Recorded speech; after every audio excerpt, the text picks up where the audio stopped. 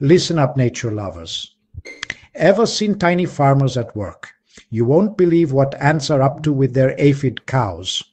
Okay, picture this. Under your feet, ants are herding aphids just like ranchers herd cattle. The aphids eat plant sap and produce a sweet treat called honeydew. Basically, bug syrup. The ants milk the aphids by gently stroking them with their antennae, collecting that sugary goodness. But it's not a one-way street. In exchange, ants fiercely protect their aphid herd from hungry predators like ladybugs. It's teamwork at its tiniest.